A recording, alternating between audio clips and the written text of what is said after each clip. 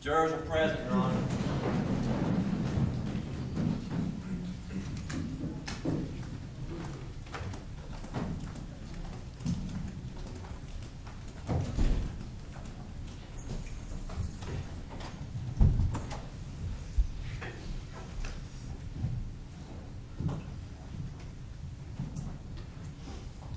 Please be seated. Good morning. Welcome back.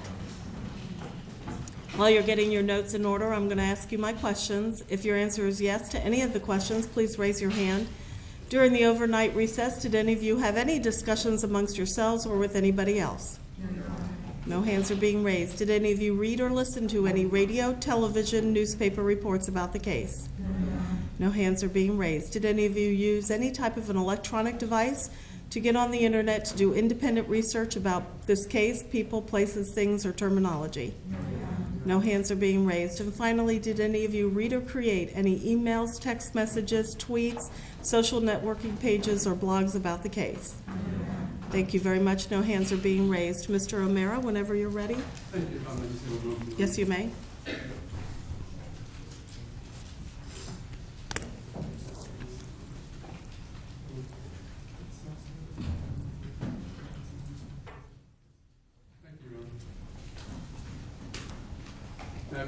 Yes, you may. Good morning, ladies and gentlemen. First of all, obviously, as Mr. De Leon just said, I want to thank you on behalf of Judge Nelson, Mr. Zimmerman, my co-counsel Don West, the entire defense team, the interns who have just given their life to this case for the last year or so, the prosecution team, and without sounding, too over the top about it, sort of the citizens of Seminole County, because you've taken on a responsibility that few people have the opportunity to or the obligation to, and even more so than most, because you may not know this, but most trials last a day or two. They don't last several weeks, and it is very few trials, very few where there is enough of a concern that we have to sequester the jury. So you guys have given us not just your attention during the day, but sort of your life for 24 hours a day, even more so in effect than we have. And I appreciate that on behalf of everyone we just spoke about. The whole system only works when it works with you. Strange in the way it sort of happens that we have a system that's been ongoing for a couple hundred years, and we intentionally bring in people who know as little as possible about the system and tell them to make the most important decisions within it. And that's what we've asked you to do. And I have some fears I want to talk to you about in that regard, because when we talked in jury selection and talked about sort of what this process is and how you have to come to us, I used words like unique, strange even, as far as the system that you're now involved in. We're used to it. We do it every day. Sort of like doctors with blood. You get used to it as just part of what you do. We deal with things like autopsy photographs and jury instructions and evidence and witnesses who may or may not remember things or may or may not tell the truth, of witnesses who come with biases. And we come into my office and I look at that and I know exactly how to focus my inquiry because I'm a lawyer. I couldn't do it if I was in a hospital, but I can do it in a law office. And yet we ask you to come in and to take on all of our rules and all of our regulations and to apply them as though you've done it all your life. And my fear is that that's a very difficult task that we're asking you to do. Because the reason why it's difficult is you're completely unused to it. You don't know how to apply a standard of beyond a reasonable doubt. You just don't. You don't know how to wait until you go back in that room to have any thought or any impression about how this case has gone so far. It's impossible. We're not really asking you to do that, but we sort of are. Because what we've said to you is, come from your homes, come from your jobs, sit with us for a month. Get rid of, I guess, almost everything as to how you decide things in your life, except bring your common sense. We've talked about that a lot. Leave that outside. Take on somewhat artificial, and by artificial I certainly don't mean inappropriate or improper, and don't want to diminish it at all, but this sort of unusual standard that we're asking you to take on. And my fear is that you will default to what you're used to. You will default to the idea that you make decisions in a split second like all of us do. That you can't help but have a first impression. If I were to walk in today, let's say, and I just as an example, walked in like this. Just walked in the courtroom as a lawyer, you would just have an impression. What in God's name is he doing with his sunglasses on, and who does he think he is? What's with the pinky ring? I put that on because obviously this case has gotten some publicity. I became known as some pinky ring wearing attorney. It's actually my dad's high school ring. It's never been on my pinky, but that's all it takes is an impression. And we look at people and we keep that with us.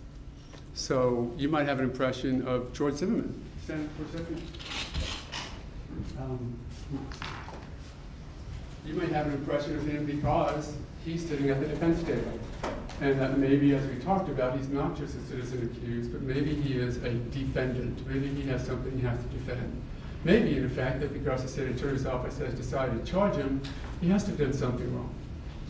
Maybe that's an impression that you have. Unfortunately, we're not going to ask you not to have impressions. That's absurd. My fear, as I was telling you about it, is that if that allows you to sort of diminish or minimize your task that you've taken on here, that it works against my client. Because even when we talk about things like common sense, we want you to use your common sense, but be careful with your common sense. And I know it's a dangerous thing to say. Be careful with your common sense, because common sense is the way we run our everyday lives, the way we make those snap decisions that we have to make every day in order to work, in order to live, in order to deal with our children and our parents. I mentioned as an example, driving today. I guess you guys didn't drive today, but we did. You presume people are going to drive in the lane and not just cut you off. It's these assumptions that we make. The problem with it... Excuse me, I am so sorry. 1 minute. Okay. There's Twitter again on. Oh, nice. Well, Sorry. that's okay. I appreciate you noticing. Thank you. And I'm sorry to interrupt. No problem at all. I think that, we'll wait now because it may have to be restarted, but I'm just going to chat for a bit, so I'll get back to it. My concern is that it may in fact work against my client, because if you start using those same processes that we're used to every day, they just look at things, make a decision, and move on, that subtly and unintentionally you're going to minimize or diminish the standard that has to be applied in this case. And I'm afraid of that for this reason. If you do that, not only is it going to go against my client, and I don't want that, but any verdict you come up with is going to be sort of a compromised verdict, a verdict that's not based upon the standards that you agreed to, and I'm not blaming you for not doing it, that you agreed to, and that is the only way that this system really works. We talked about the difference in civil cases and criminal cases in jury selection. We talked about the fact that if this was a civil case, you would go back in the jury room and say, well, the state wants money, and you just got to decide a little bit more than half, 51%, whatever it might be. And then that's the standard. And we talked that I think that's probably the standard we use in everyday lives. Everything but those most important decisions. Even when the decision is made to move out of state, to come down to Florida, to move your life here. We talked about maybe that's a decision which is sort of similar to a beyond a reasonable doubt. I don't know about that. I think that you make a decision like that, you weigh the consequences, you weigh the possibilities, but you never are certain. You never look at a situation like that and say, I've addressed and resolved all variables, and all variables are resolved in favor of this. What you basically do is you look at it, it's an opportunity or an alternative or a necessity. You figure it out, you weigh what you can weigh, you accept what you have to accept, and then you make the decision. I would argue to you, I would submit to you that that's not what you can do here today. I think that what you have to do is be absolutely vigilant, diligent in looking at this case and deciding it with a standard foreign to you, but one that you have to take on.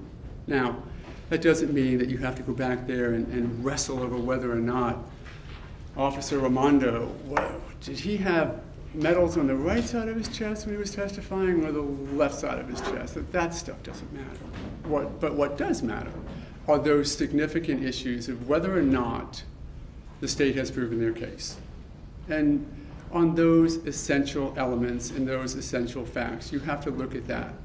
Because my fear, Mr. Zimmerman's fear, is failing to do that, you will do some of what the state has asked you to do. They asked you to do it in Fort Dyer, when they talked about assumptions, Fort Dyer's jury selection. They asked you to do it in opening, when they yelled those words that you know weren't yelled. They asked you to do it throughout the entirety of their case. So far, they've even asked you to do it in closing. You are not a premise. The judge is going to tell you what the law is. You've heard beyond a reasonable doubt instructions before. I'm going to spend some time on it again. To the extent that my argument or insight or presentation differs from what the court tells you, listen to what the court tells you. If I go too far afield, either the judge or the state will remind me. But within that context, it's a very, very difficult standard. It is one where you have to look at it and be very vigilant to make sure that when you're looking at this case, you're not making the assumptions that help you decide the case. Assumptions presume a lack of evidence, because if you have to presume something, you don't know it. And if you don't know it, it hasn't been proven. And if it hasn't been proven, as the instruction tells you, it's just not there. And you can't consider it. You can't fill in the gaps. You can't connect the dots for the state attorney's office in this case. You're not allowed to. So, I'll give you a couple of examples. They're not utterly significant, but I'll give you a couple of examples.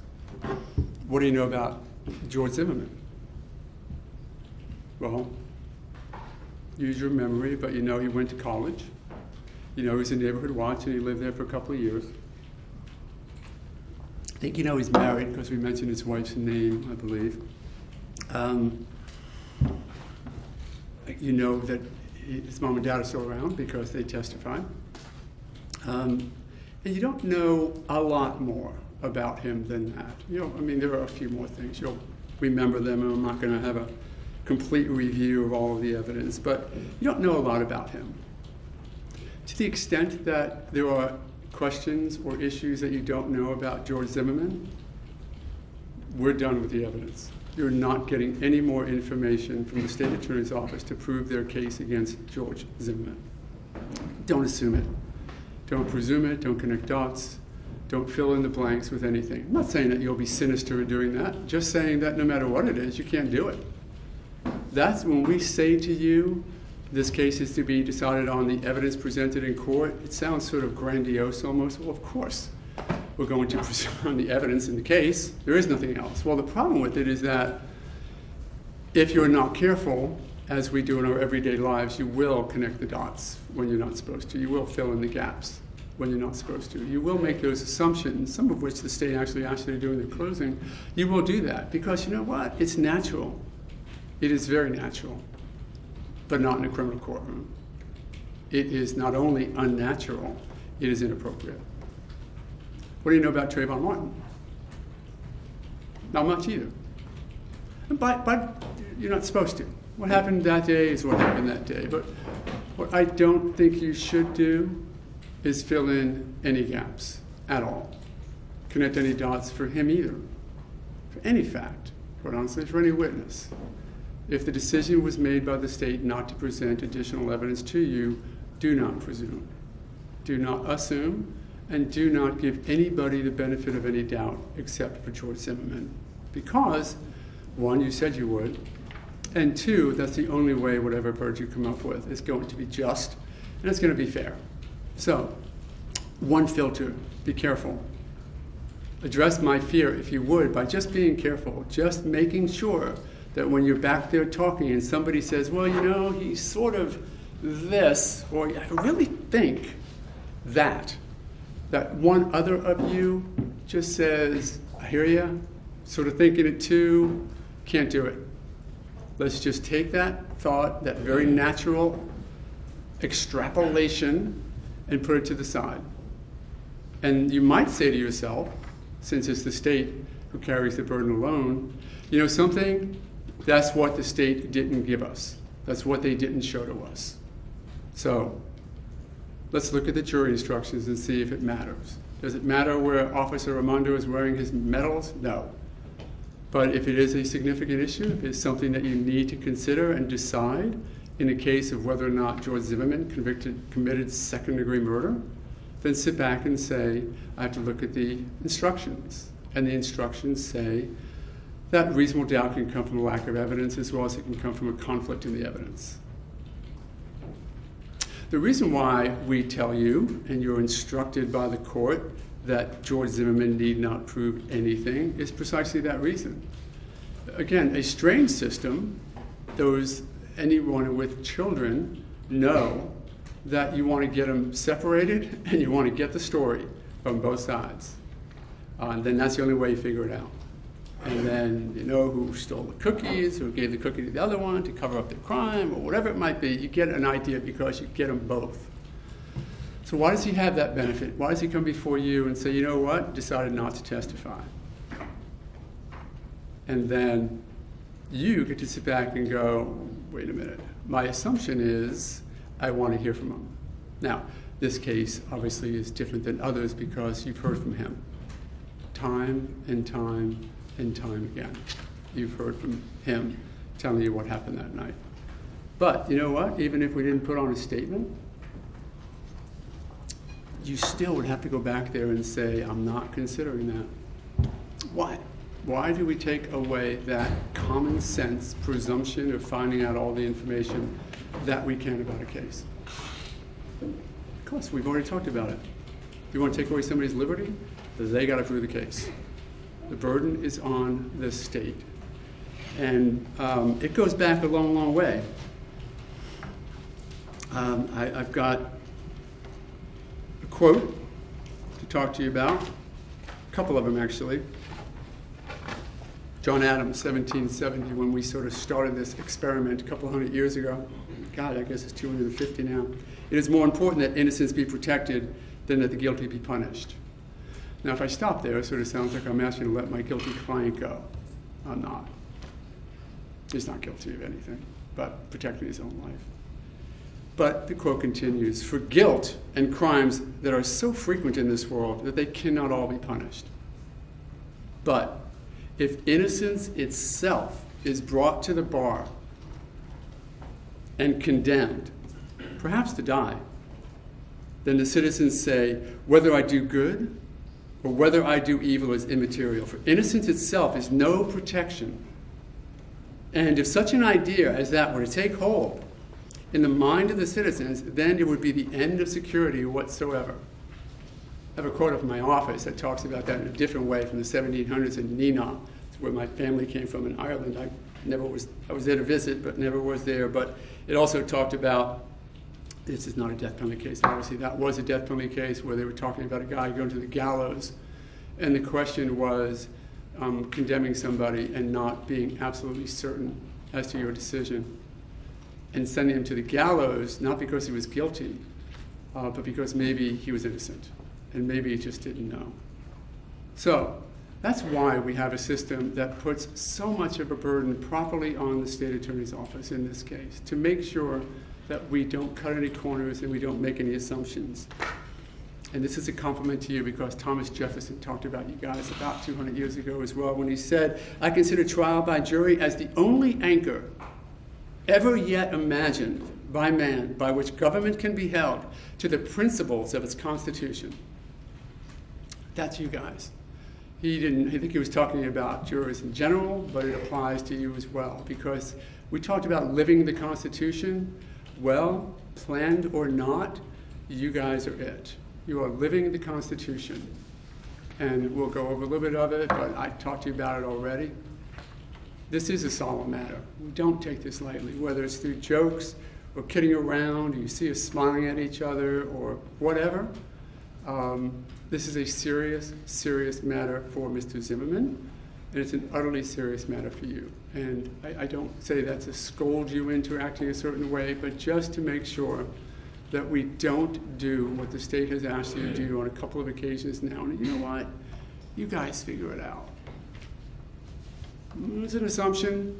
Well, what about this? It's interesting in a case like this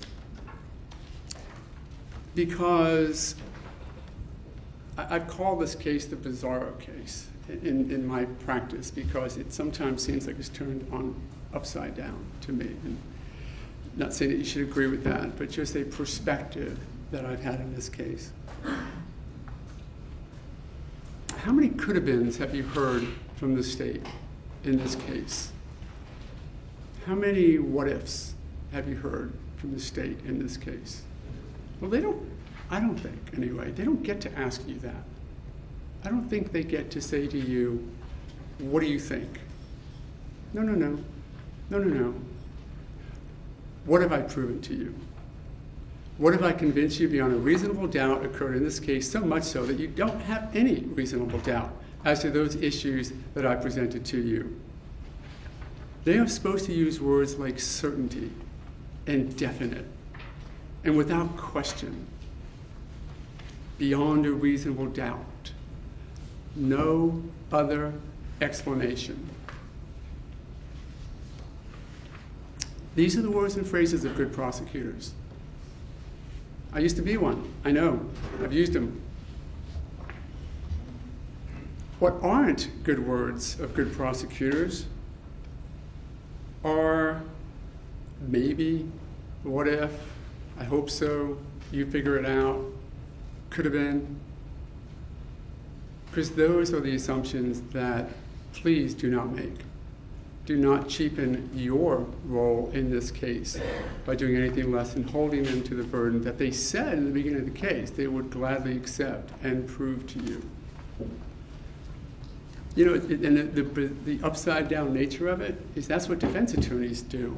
If you really think about it, if you want to know some of the underbelly of criminal defense work, we're the ones who live in could-have-beens and what-ifs. Well, you know what? Here's some reasonable doubt. What if blah, blah, blah, blah, blah. Or, you know, it could have been that it happened this way. And that could have been, that reasonable hypothesis of innocence, we'll talk about that in a sec. Actually, not a sec, it's going to be sometime this hour, I hope.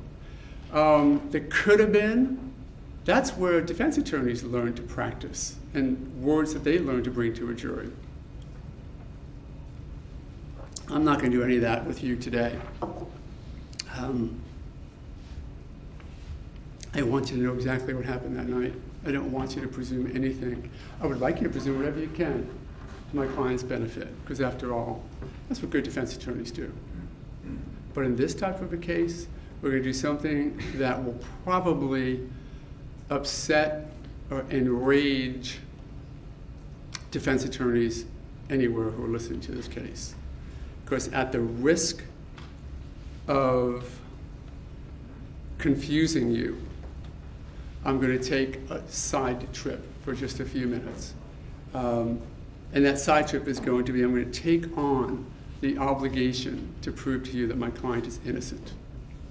Something I absolutely do not have to do. It is the opposite. And let's talk about what I mean about that. Because, as you know, the state carries the burden. And I'm going to say that probably another dozen times before we're done.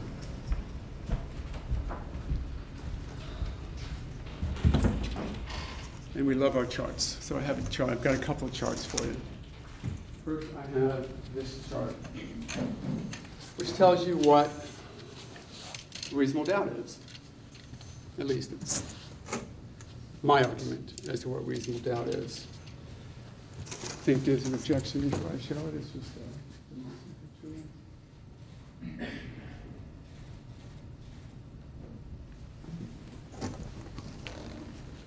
you want to block your view of the jury? That's fine, go ahead.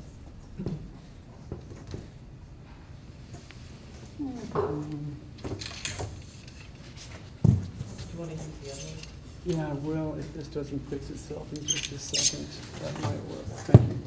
I have this one. Thanks very much. I appreciate it. I'm going to use that for something else, I think. Thank you. Graphic understanding of what reasonable doubt is. And if it's wrong, Mr. Guy is going to go off and talk to you when I'm done. Let him point out where it's wrong. And then you can make that decision. But this is what we've talked about. What might happen? And how convinced you might be. Easy, just not guilty, proven. Highly unlikely, less than likely. I think you get the point. I can read through it and ask you to nod your heads in agreement for each one. But the reality is, until you get to the idea, the concept of guilt beyond a reasonable doubt, then you just don't get it. And what happens if you don't get here? What stays in place? It's not a civics exam, but that presumption of innocence that we talked about never dissipates, ever. The presumption of innocence never dissipates until the state proves their case beyond a reasonable doubt, which really makes sense.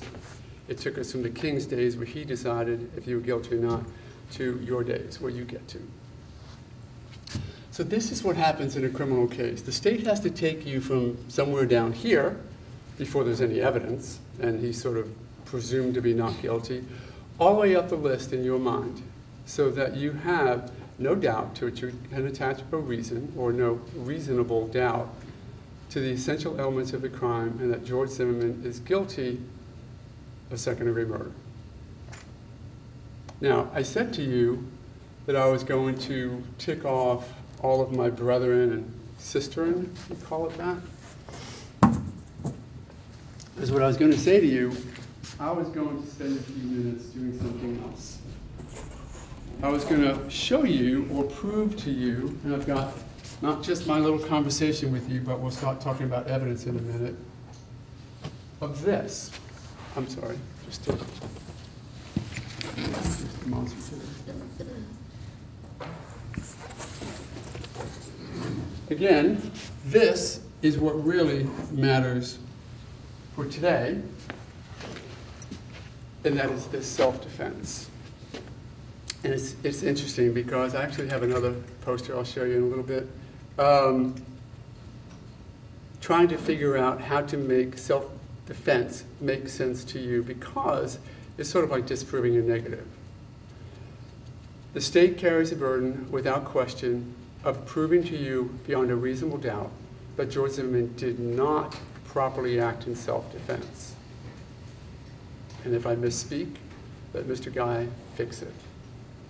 George Zimmerman is not guilty if you have just a reasonable doubt that he acted in self-defense.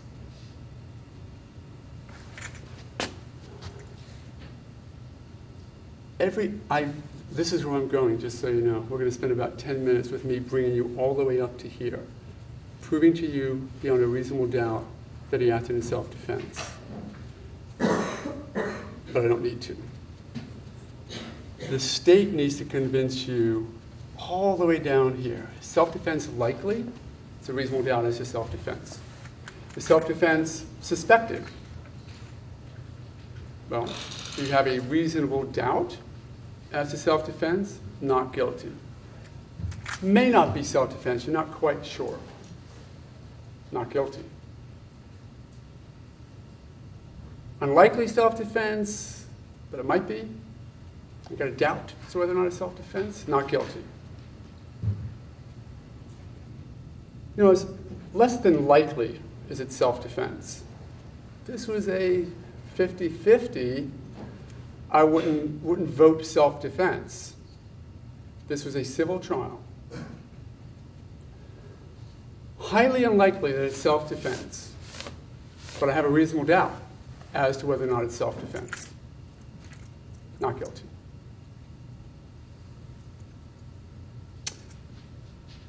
The state has proven to me, to you, beyond and to the exclusion of every reasonable doubt, that he acted in self-defense.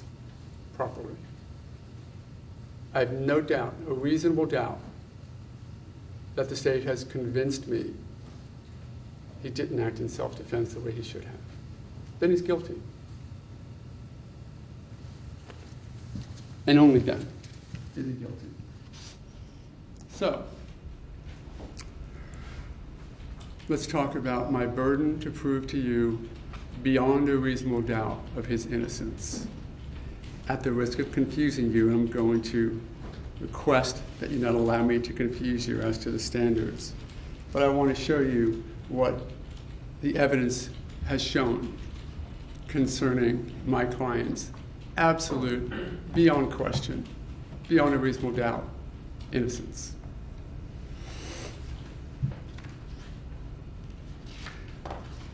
Where shall we start? Well, let's start before the beginning. Let's start with what the state wants you to focus on, that he was a cop wannabe.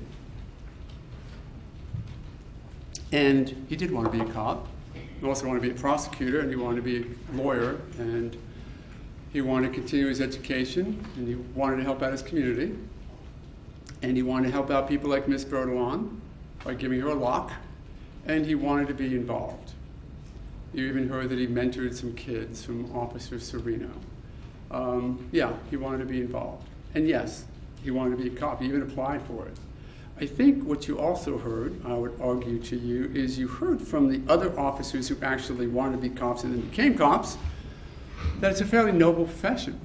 It is a profession that its moniker is protect and serve. I think it's apparent that George is willing to serve. I think it is. All the evidence that you do have supports that. And actually, it doesn't support any of the contention that he wasn't. It also supports the contention that he's willing to protect. And I think that's readily apparent from all of the evidence. Keep in mind, the state had the opportunity, no, I take that back. They had the obligation to show you any piece of evidence that they thought was appropriate, that they could, to show you that his actions were inappropriate. And what did they decide to bring to you? 2 professors. A couple more, we'll talk about those. 2 professors who say, oh yeah, I taught him.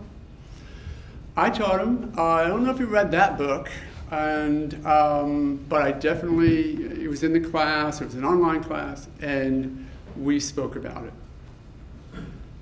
And he told me he wanted to be a prosecutor. And I think he said, I mean, after this, he was just, he seemed to be easygoing, or I liked him, or something like that, whatever that, the guy who was first on Skype and then on cell phone. Then the other professor they brought in to say to you, oh yeah, I taught him this. And we talked about self-defense. And yeah, we talked about it, and he knew about it. So yeah, that's what they want you to focus on, because this cop wannabe knew what self-defense is. So they have that. What else did they decide to bring you about his background? That he didn't make it as a cop one time. I think you know that he works as a fraud guy at a mortgage company. And what else did they show you to buttress their position that George Zimmerman is before you acting with ill will, spite, hatred, and just hated Trayvon Martin that night?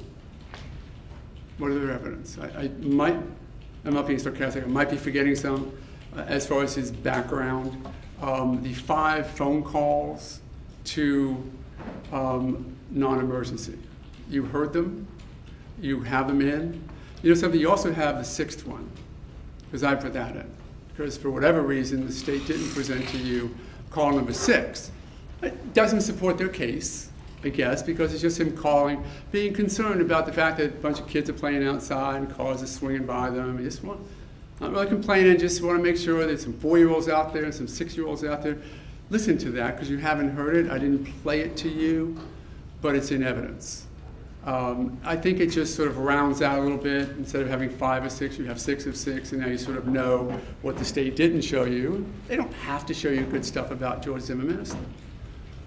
But they did say they were going to seek justice. Let's not forget that.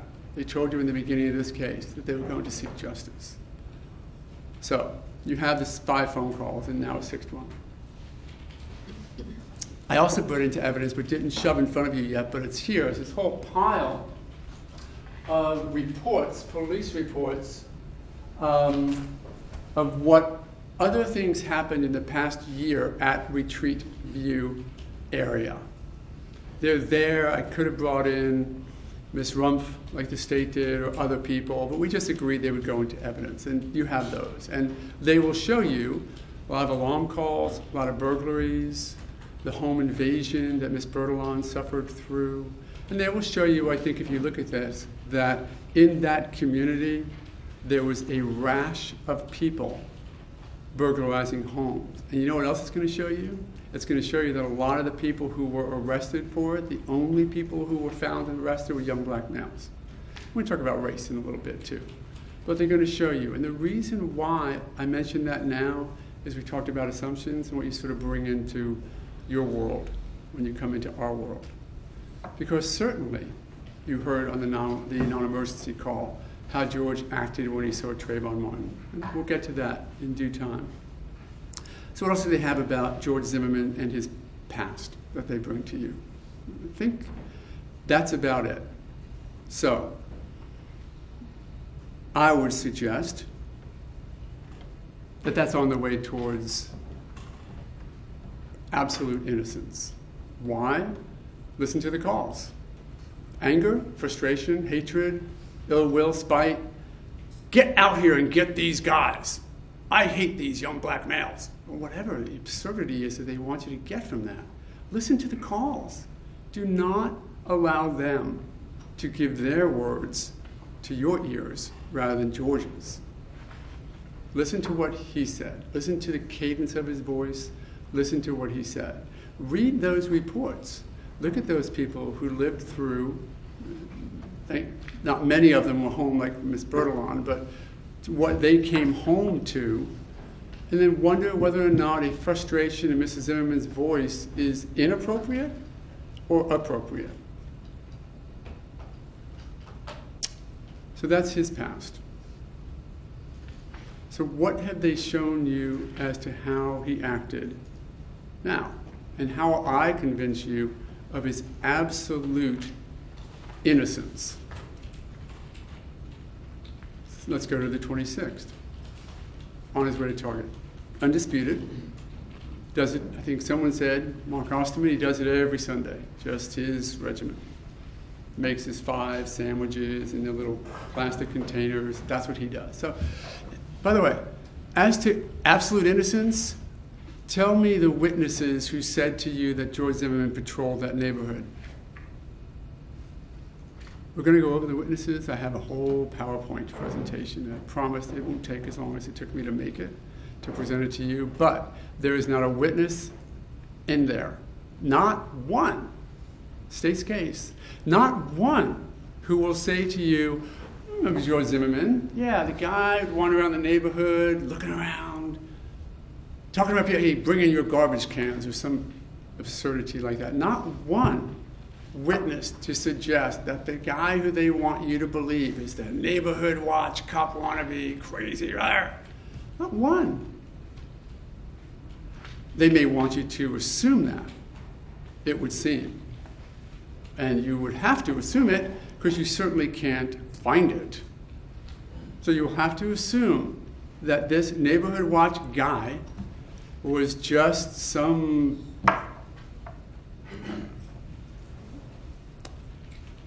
crazy guy walking the neighborhood looking for people to harass, except that's an assumption without any basis in fact whatsoever. Not one.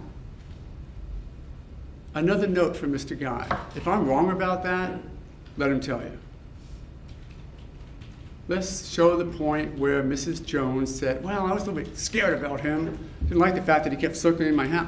Not one. What do they really have? They have Miss Bertolon. He called Miss Bertolon and said, oh, came over. I heard what happened. Really sorry. We're just starting this neighborhood watch. Wendy Doorball told us that there's real problems with these sliding glass doors. Here's a lock. And you know what? My wife's home.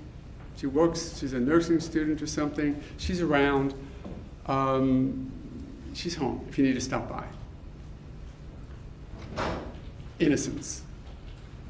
Pure, unadulterated innocence. I would suggest that that shows to you. Certainly as far as second-degree murder or anything like it.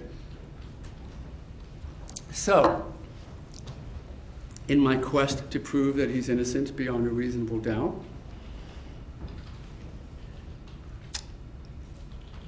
he is on his way to Target and he sees somebody that was suspicious. So does he jump out of his car, unholster his weapon, track him down, shoot him in cold blood? No. He does what he was told to do. He calls non-emergency. Not a big deal, not an emergency. But he did tell you, of course, in the statements at least, and you know, because it's in those reports, that at that very same house, maybe coincidentally Trayvon Martin, was burglarized a few weeks before with a window open and a door unlocked in the back. Is it inappropriate for that to become a concern to somebody who's concerned about his neighbors? I left my house last week. There was a white truck down the street. I looked at it. I usually took a left out of my driveway. I took a right just because I want to see who it was. There was a pool sign on the side of it, and I kept going. Okay. Well, in this case, he does what? He calls non-emergency, and he says, knowing full well, given the benefit of some of the history the state wants you to use to convict him, that he knows it was being recorded. They say it in the beginning, and he's done it before. So he says on the call what he says. I'm not going to play it for you again. You've heard it more times than most people. And he called him an asshole. Actually, he didn't call him an asshole. He said these assholes, but he's probably in his mind in that group of people who in the past have gotten away. So he called, and he spoke to the dispatch, and he went through it. So, looking at the question of whether or not my client is completely innocent, provably innocent, what did he do? Stayed on the phone, cursed. Well, yeah, definitely cursed. And he cursed towards those people, maybe including Trayvon Martin, by the way, at least to him, maybe, because he did match the description, unfortunately, and that's just maybe happenstance. We'll talk more about that, too. So, calls it in and stays on the phone like you're supposed to. Does what you're supposed to. Describe him. Think he's black after being asked. Black, white, Hispanic. So where is the, how do we move from I'm looking at a suspicious guy that I'm not sure, it's raining out, he's obviously not coming in the main entrances, maybe that's an issue. When you look at those reports, you'll see that there are ingress and egress points, at least there used to be, where some people do come in to do bad things. And he talks to the non-emergency. And he basically stays on the phone all the way through. So, where's the guilt? No, that's not my burden. Where's the non-guilt? Well, never screams. Mr. Guy screamed. Mr. Delarianda screamed. George Zimmerman didn't scream on that call. Of course, then to cover up his non-scream, at one point, Mr. Delarianda suggests to you that, no cell phone, that what he did was under his breath. As what he wants you to assume within that context is he said it under his breath because he wanted to say it, but he didn't want non-emergency call to hear it. And then he wants you to assume that what that means is guilt. Seriously? Seriously? Here's a way you do that. Effing punks. It's just the fact that he was willing to say it on a recorded call to law enforcement is evidence of non-guilt. It is evidence that he wasn't saying it in a way laced with ill will, spite, hatred, or anything else like that. So, call continues. And now we have the call. Now we have our first very large graphic. This is what happens when you get carried away with graphics. They get 10 feet long.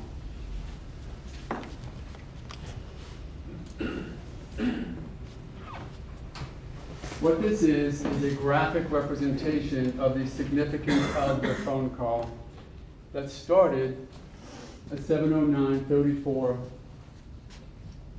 that night. You will have this back with you, so you can sort of go through it. It doesn't include every word that was said back and forth because it would have been 20 feet long, but it does have, I would argue to you or submit to you, it has all of these significant words. So let's sort of go through it. You have the tape, I could play it for you, but you've heard it many, many times. It starts, dispatcher, Central PD, can I help you?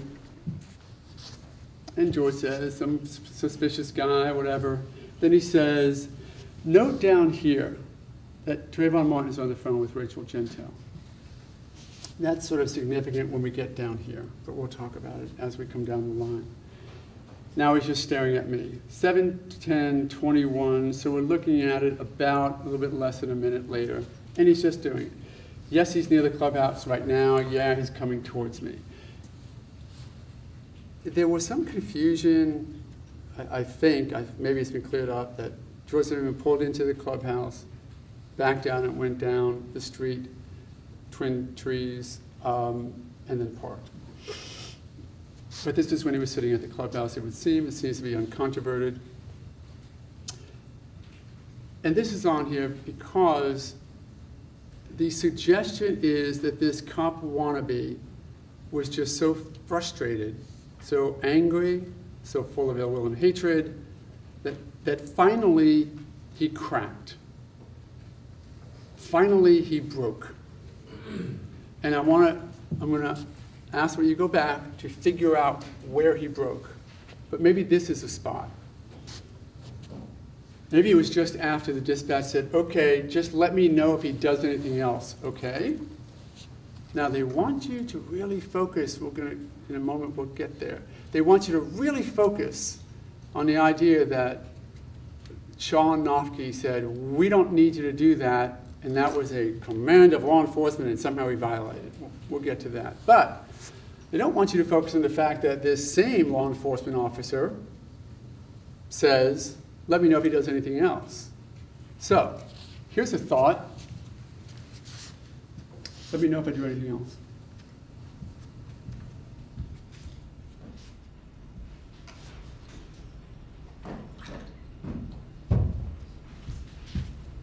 Have I done anything else?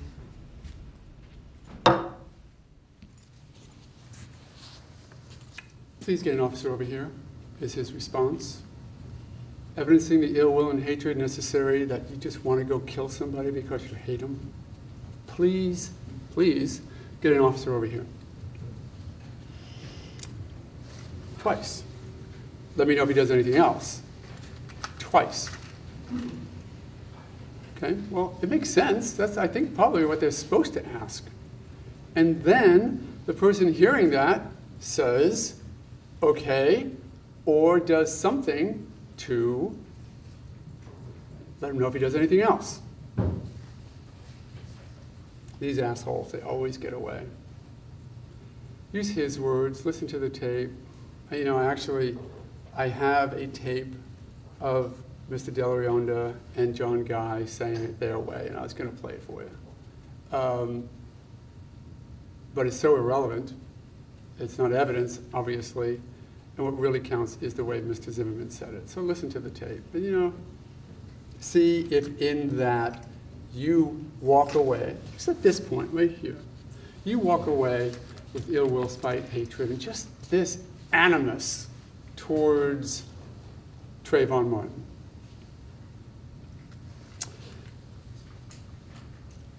Shit, he's running. Okay? And the next second, which way is he running? So, I'm not going to do it again, but if I would ask you which way I was walking, and I walked out the door and came back, what information would you have? That I walked out the door. Why? Because you probably watched me do it, because I just asked you, which way am I walking? So, ill will, spite, and hatred, or innocence? I would suggest that at this point, this is a conversation. Don't forget, when they're doing this conversation, they had no idea we were going to be here today. They had no idea that we would have a 10-foot graphic of every sentence that they talked about. They were just talking. What's he doing? Let me know. Where's he now? Which way is he running? And he gets out of his car. Now at this point, I think the state, maybe this is another break point. Maybe this is a break point where George said, oh, what's the network movie? I have it, I just can't take it anymore, something like that. Maybe that's when it happened. Well, let's see. No, maybe not. Gets out of the car, says down towards the other end of the entrance of the neighborhood. Listen to that, see if there's this crescendo of hatred in his voice. Which entrance? The back entrance. And he says, we just got so used to using this in front of regular people. And just, you know what he said. I'm not going to use the words anymore, not as oversensitivity to you or to pander to you, but we use the words enough in this courthouse so far. And then he says, are you following him? What does George say in his anger and hatred and plan to track down and kill this unknown person? Unknown is important because ill will and hatred and spite, it's difficult, don't you think, to really gain that for somebody who you don't even know? How do you actually get to the level necessary for second-degree murder when you don't know the person? But anyway, ill will, spite, and hatred. Has it shown right here? We don't need you to do that. Is that when he says, screw you?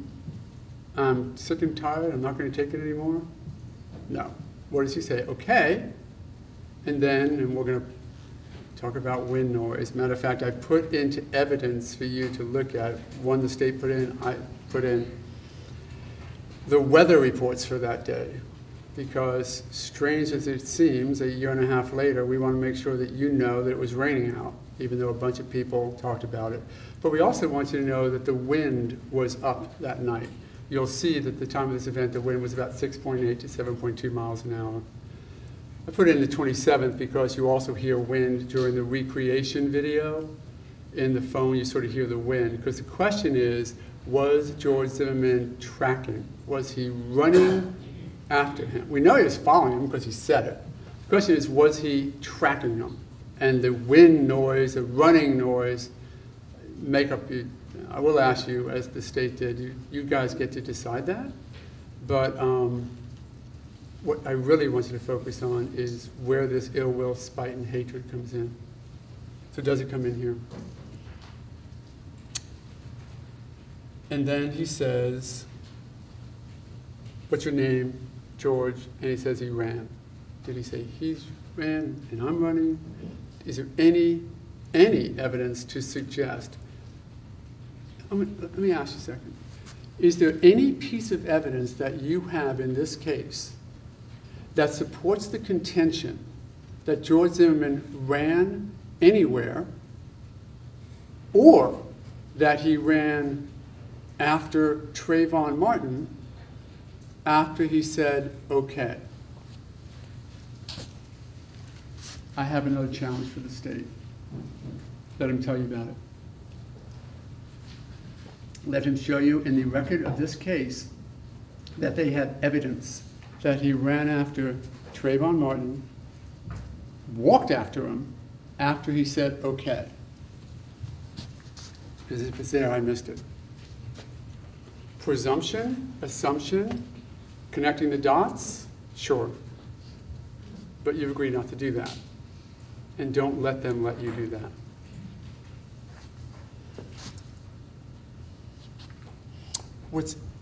And then tells them where the address is, apartment number, it's a home.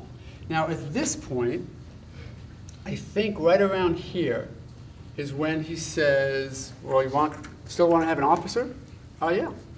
Yes, I think he says. Okay. Where do you want me to meet him? Clubhouse they talked about, at the truck they talked about, and then I guess in the state's presentation to you, they have said, and maybe will say again, that at that point, that's the ill will, spite, and hatred. I guess, because at that point he says, no. No, I'm going to go track him down and shoot him or something. So just have him call me. Not forget, 16 months ago, regular phone call for Sean Nofke, sort of a regular phone call for George Zimmerman. And I'll tell you where I am. Big deal made about the recreation video and the numbers right behind him and the numbers down on the back of the door. By the way, one other point on that. Which witness, and this is going to sound as though I'm being a little bit sneaky, so let me premise it with that. Which witness told you that Miss Lauer's lights were on that night?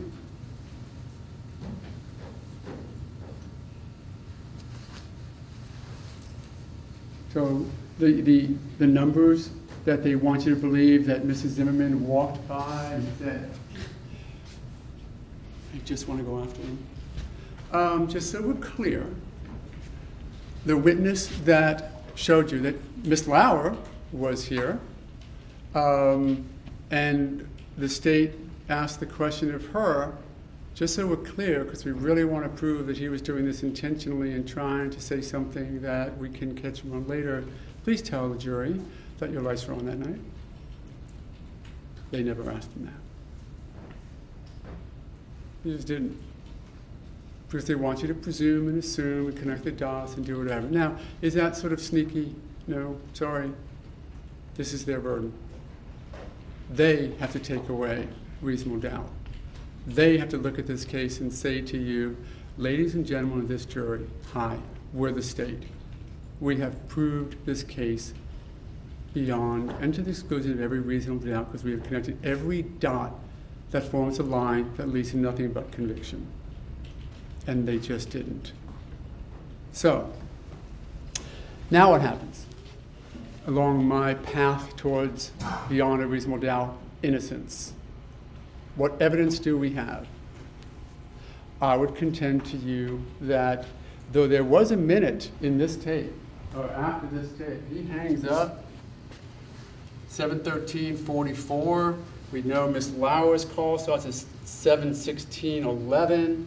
There's some time in there. We know that Miss Lauer heard it about 15 to 20 seconds before she decided to make the call. She testified that it took about 25, maybe, I think she said 25 seconds to get the phone, dial it, try Jeremy's phone first. That didn't work. Try hers, connect, 30 seconds. Back it up another 30 seconds as to what George Zimmerman was doing. Now, we know that he said, at a time that he didn't know that he had to protect his story, that he said that he's still gone all the way to a Treat View Circle, sort of makes sense, I would submit, and that he was coming back with that little baby flashlight, because the other one, the impact weapon that was pointed out by the state, that was not used as an impact weapon, this little flashlight on his keychain that he had. So he had this, and it was on. You'll see the pictures of, you know now, I think, the pictures of the darkness that night. One is stunning in that you sort of see, here's the field of flash, and beyond it is almost like this black wall. It was that dark. So yeah, he had his flashlight with him, and he had it on. And if that's evidence of tracking Mr. Zimmerman, let the state prove that to you. So, we don't know. Evidence seems to support that George is heading back towards his car, and they don't have one shred of evidence to suggest otherwise. And if they had it, I presume that they would have presented it. So where is it? What evidence do we have that it happened at the T intersection? Well, we have the flashlight. Probably not a bad idea to start there. Because somehow that flashlight got dropped right there. But not just George Zimmerman's story about that is there. We have Jenna Lauer, who said, I heard the noise and it was out that way, sort of towards the T intersection. Did she look? No. Did she hear? Yes. Is she close? Probably. And we have Miss Manalo, opposite side, saying it was off to the right, consistent with the T intersection.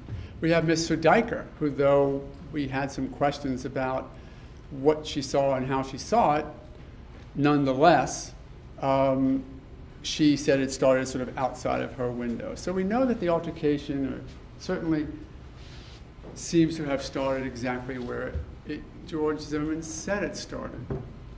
And that somehow it got dragged down to the area where Trayvon Martin was actually shot. I'm going to show you what Mr. Deloyanda mentioned. It's an animation. It's not evidence. It doesn't go back there with you. It's just an overview of some of the evidence and how it may look in the context of it. So if it works, we're going to spend a moment to just look at it. It only runs about a minute, minute and a half. It does have the 911 call on it because it's used to sort of set the scene a little bit as far as timing.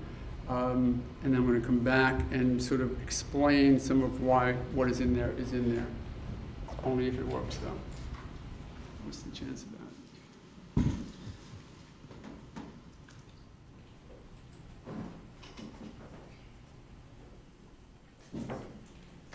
This get messed up if we disconnect one item and put on another. You don't know, or it shouldn't. Great.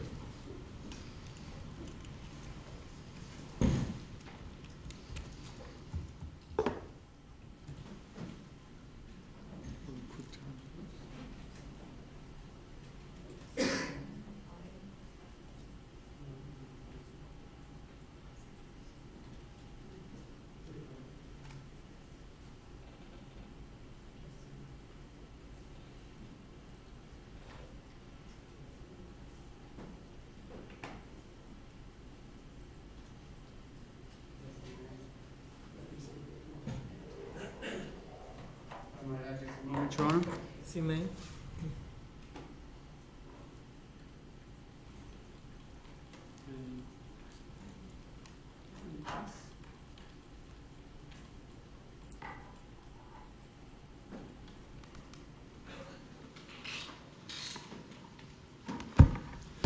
Okay, a couple of assumptions and a couple of problems with this before we look at it.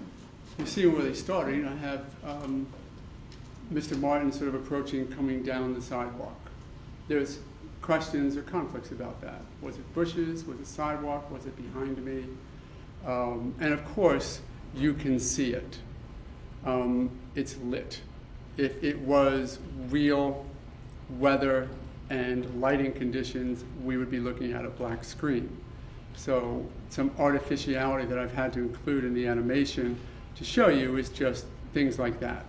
But what I want to look at is how the event may have happened at the T intersection and how things sort of progress from there and how that comports with some of the evidence.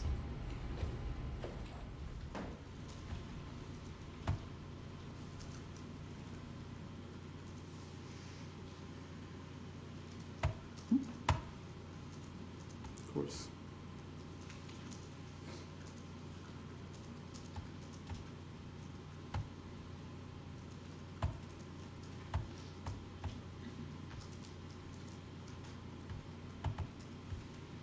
Or not.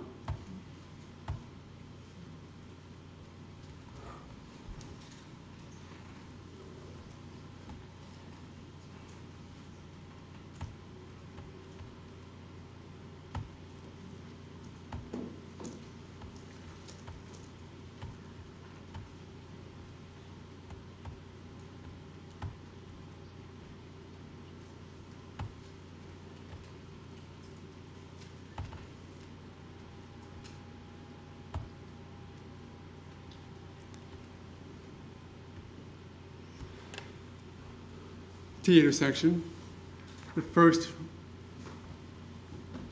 there's the shot to the nose, we contend. Number one right there is where the flashlight is found, George's small flashlight and his key. I didn't have any movement except to get them to the spot of the eventual shooting because we don't really know what happened, although George Zimmerman did say that he tried to push him off and tried to push him away. I think in the video there were movements like this that you saw. Whatever, somehow they got those 25 or 30 feet to the area where we know things happened because this perspective right here, you see that column on the left-hand side, this is John Good's patio, where he was actually standing and he came out. The items match, just so you know, the items match precisely the areas where all the evidence was found, and the numbers match the graphs that are already in evidence before you. So you'll see 8, 1, 2, 3, all of those match up because they came from the same data. What I've done on this is I've now begun the 911 call because it's pretty close to time synced to John Good's event because you remember he testified, he was looking at what he saw, 8 to 10 seconds, he went inside, decided to make the phone call to 911. We used that as about 20 seconds or so. An assumption, I agree, because Jenna Lauer had testified. It took her about 20, 25 seconds to make the decision and dial 911. So we sort of had to figure out exactly the timeline as best we can. Maybe both. I'm not sure. There's just someone screaming outside. Okay, what's the address that they're near? Address was taken out. Is this in Point Lake Town?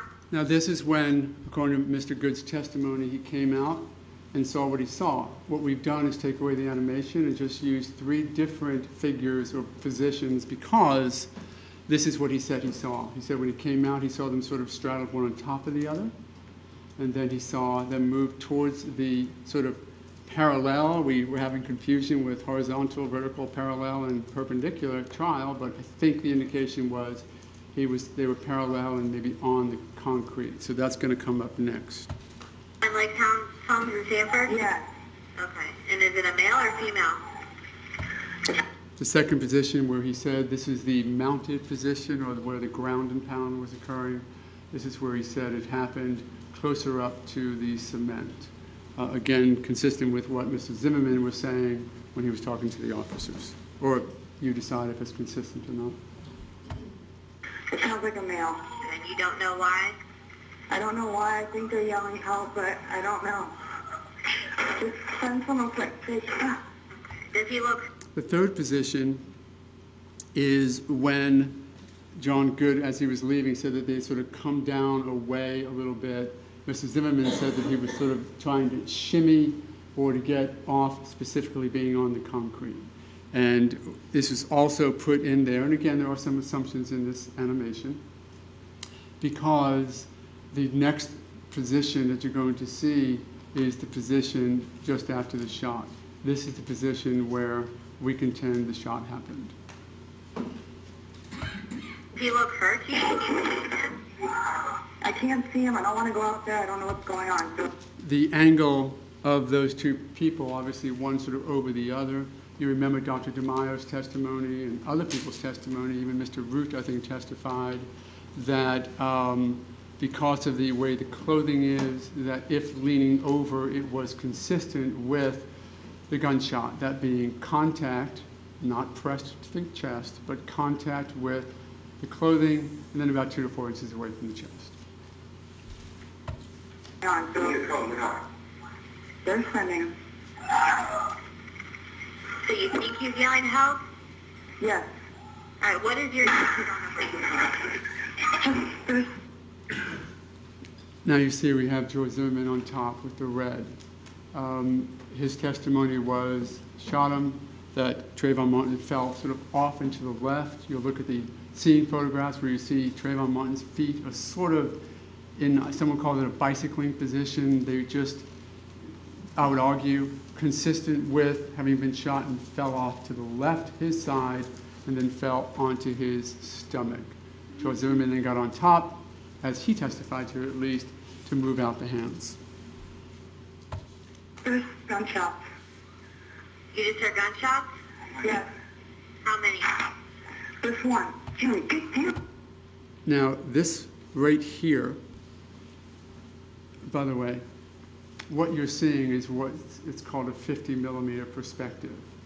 The human eye sees things at about 49.5. Well, I can't tell you that because I don't know if that's an evidence. Anyway, it's at a 50 millimeter perspective, similar to what people see when they look, which is what John Good had, and which is what this has right here, because this is Selma Moore's perspective.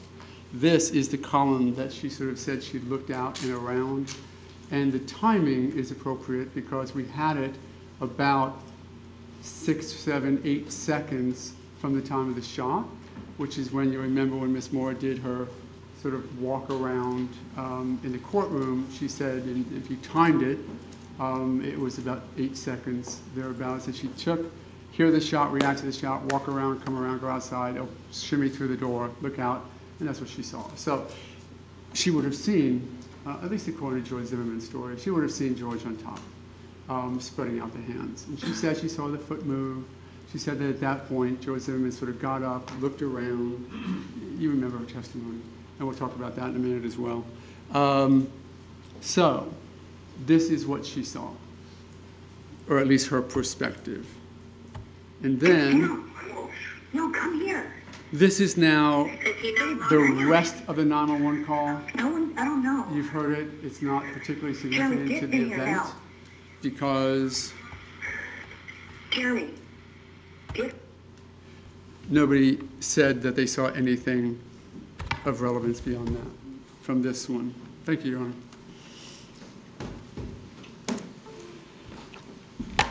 Let's hook this back together. Let's see if it works. The animation, of course, is just that. It's somewhat made up. I mean, it wasn't that night. It wasn't a videotape, although George certainly hoped that there was. George Zimmerman, sorry, hoped that there was.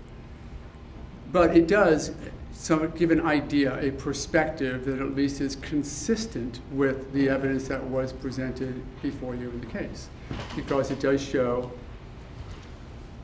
the probability, if not the exact certainty, that this event started at the T intersection or thereabouts, and it started with a shot to the face.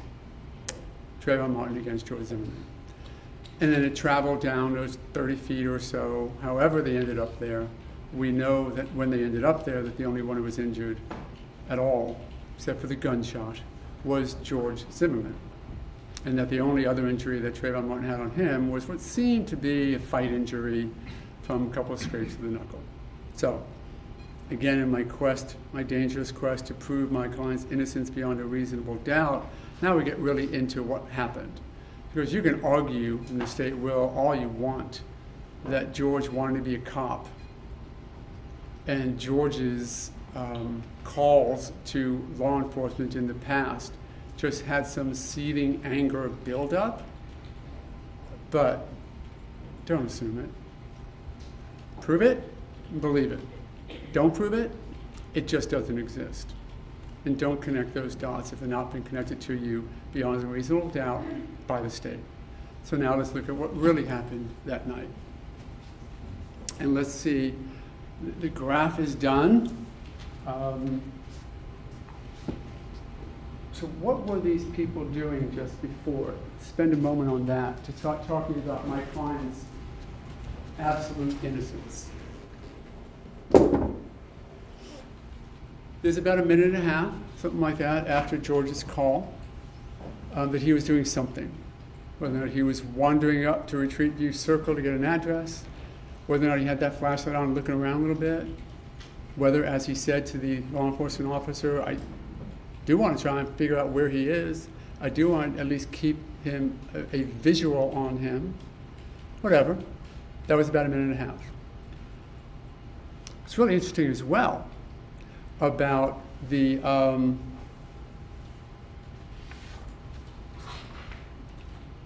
phone calls is what Trayvon Martin was doing. because we haven't spent a lot of time on that yet, but the evidence is sort of compelling as to what he might have been doing. We know that he was on the phone with Rachel Gentile, and we know that that ended, we have the times, it's all in, at a precise time, and it kicked back in. And that she said he was running, which actually coincides pretty straightforward with when George said he was running. Some consistency there. So, Trayvon Martin was running, and he was running at about somewhere nearby 7:11:47. Keep that number in mind for a minute. 7:11:47.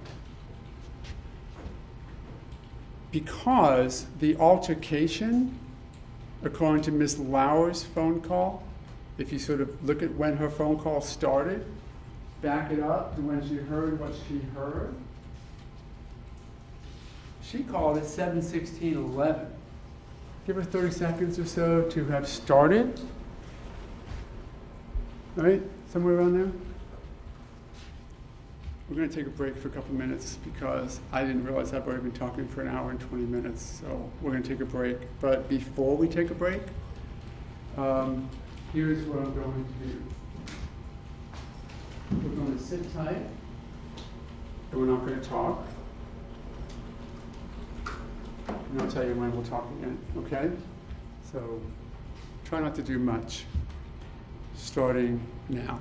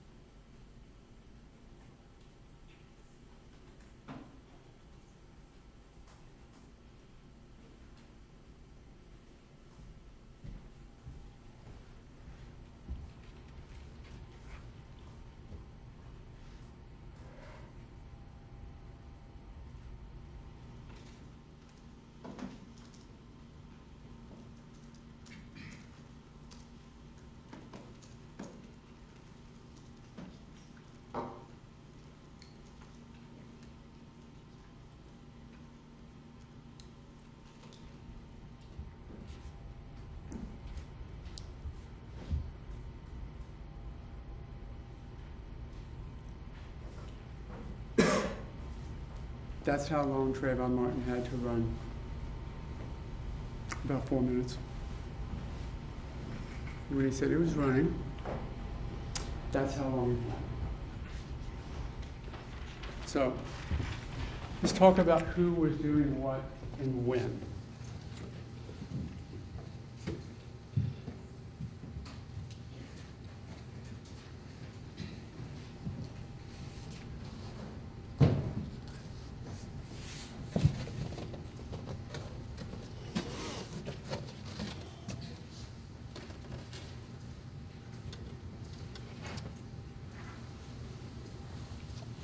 Chad, first witness who we talked to, said he could probably throw a football from his backyard to the T intersection.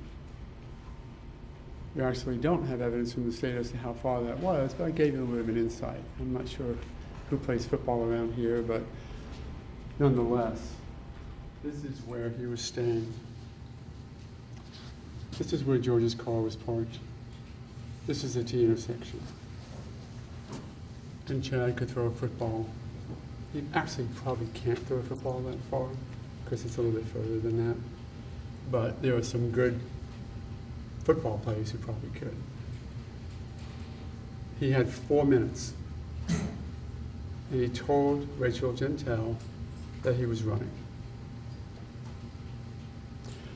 We sort of know, for the most part, what George was doing there. Miss it.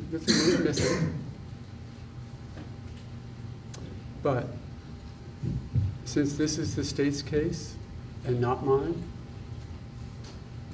did they show you, tell you, explain to you, give you any insight whatsoever on what Trayvon Martin was doing 4 minutes before that fight started at the T intersection? Do you have a doubt as to what happened and what Trayvon Martin was doing and what he must have been thinking for 4 minutes? Maybe time for a break. Am I on? Yes, you may. Ladies and gentlemen, if you'll please put your notepads face down on the chair, follow Deputy Jarvis down into the jury room. We will take a 15-minute recess.